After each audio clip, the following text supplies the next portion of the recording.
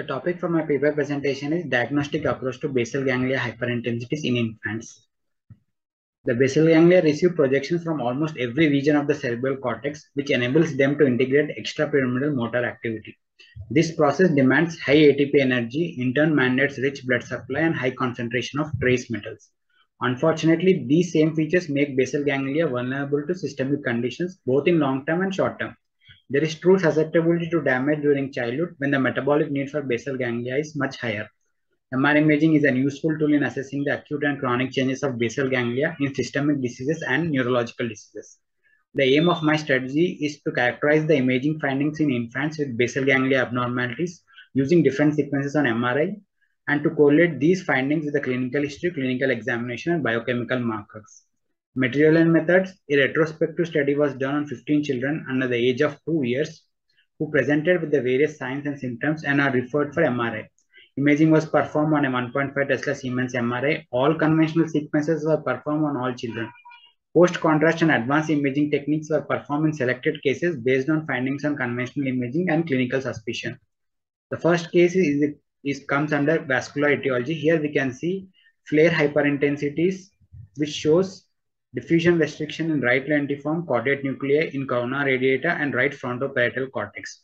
Also, we can see foci of blooming, which is noted in the M2 and M3 segments of the right MCA. This is a case of acute infarct in right MCA territory, which is secondary to right MCA thrombus. The second case in vascular etiology, here we can see flare heterogeneously hyperintense area, which shows peripheral diffusion restriction on DWI, with few areas showing blooming on SWAN sequence, and mild peripheral enhancement on post-contrast imaging is also noted in the right thalamus, and mild perilesional edema is also noted in the midbrain and right lentiform nucleus.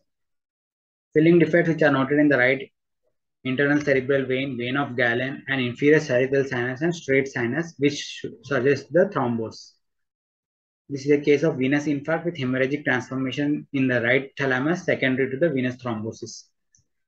In case of metabolic etiology, here is a case of 5 months old child with hypoglycemia. Here we can see bilateral symmetrical T2 hyperintensities in bilateral caudate nuclei and putamen, which shows diffusion restriction. This is a case of hypoglycemic encephalopathy.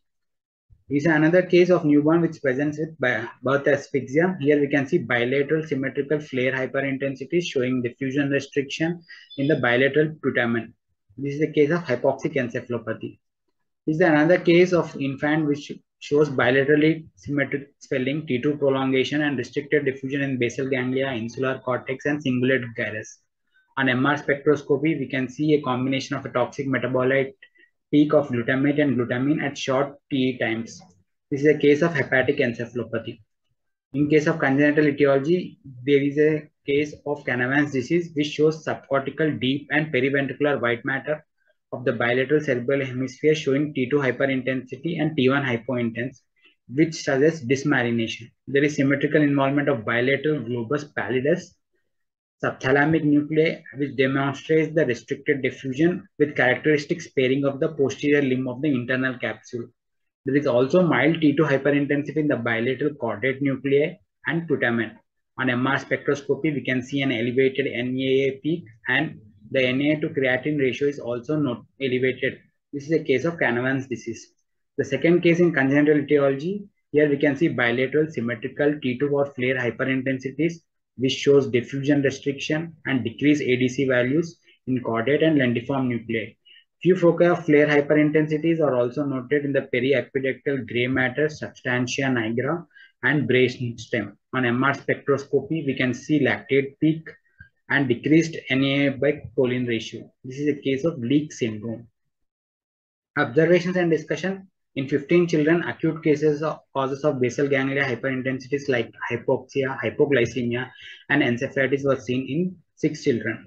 Other cases includes infarction in 2 children, infarct with hemorrhagic transformation secondary to venous sinus thrombosis in 2 children, Leak's disease, Canavan's disease, and hepatic encephalopathy in 1 children, hypoxic ischemic encephalopathy in 2 children. Bilaterally symmetric diffuse abnormalities involving the lentiform nucleus, caudate nucleus in their entirely typically suggest systemic or metabolic causes. As per se, it's a central cause, whereas If the lesion is asymmetric, focal, or discrete, involving only a part of basal ganglia, it indicates the involvement by infection or by a neoplastic etiology. However, there is often an overlap, and atypical features of systemic diseases such as the unilateral involvement may sometimes cause confusion.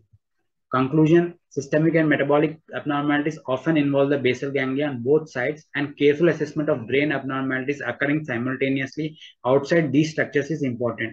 Especially MR spectroscopy imaging should be included in the protocol. MR imaging with T1 diffusion weighted imaging, MR angiography, MR spectroscopy are often helpful in narrowing down the differential diagnosis. Oftentimes, however, the diagnosis is not straightforward, and the correlation of typical imaging features with especially the clinical history, the laboratory data can help make the diagnosis clear and correct. These are my references. Thank you.